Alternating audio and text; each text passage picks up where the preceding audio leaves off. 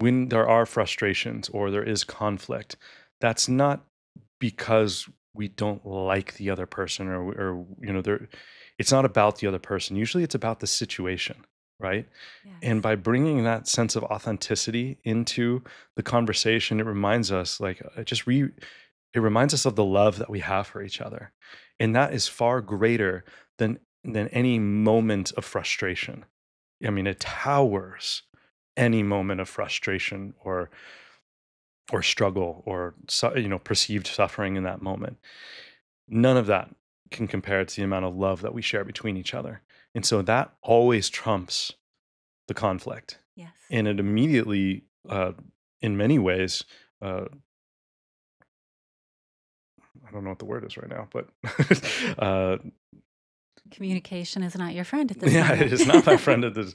And I that's know, okay. what the desire I want to say, but And this is what yeah, happens in yeah, communication you forget sometimes, words. right? There Yeah, you go. Like you have your intention, but yeah. conveying that intention is not always the easiest thing. It is not, no. But Neutralizes it. there you Boom, there go. it is. Um, and so thank you, my love. So yeah, it absolutely just it neutralizes that conflict, right? Because it just reminds us of the love that we have, the passion and connection that we have. And so, and then we can be a little bit goofy and, that's our thing, right? Or we'll kind of, throw a Star Wars joke in there or something from, Dumb and Dumber or Zoolander, just to like bring, as you said, bring levity, bring, just kind of something in it to just kind of reset, right? And Not that it's not serious or we're not serious about it. thank you. Yeah. And I think that that's important too. That if we're so serious that we can't understand that it's a moment in our relationship Mhm. and not the culmination. Like that's not the most important part of our relationship, right? It's one moment. And 5 years from now, we won't even remember that moment. Mhm. No, you're so right. Yeah, oftentimes we get mad at people or hold grudges, and we're like, we don't even know, like a week or two, or even a couple months later, like I don't even know what it was.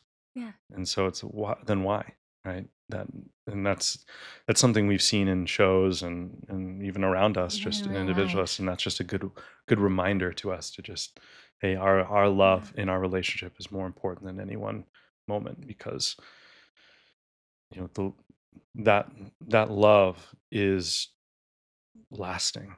It is the depth of it is what shapes our entire life together, and that's worth saving, and I don't want to say fighting for, because that's what we've seen, Oh, I in know. shows like, we've Yeah. been seeing them like, oh, I'll fight for you and all that, and that's cool. That's like nice passion and love, but it's like, it's not about the fighting for each other. It's about respecting and honoring each other and loving each other And choosing and each other. choosing. God, that's a great word. Even Yes. I don't desire to let go of expansive love because of a choice. Mm, One choice that someone I love has made or someone I work with and respect has made.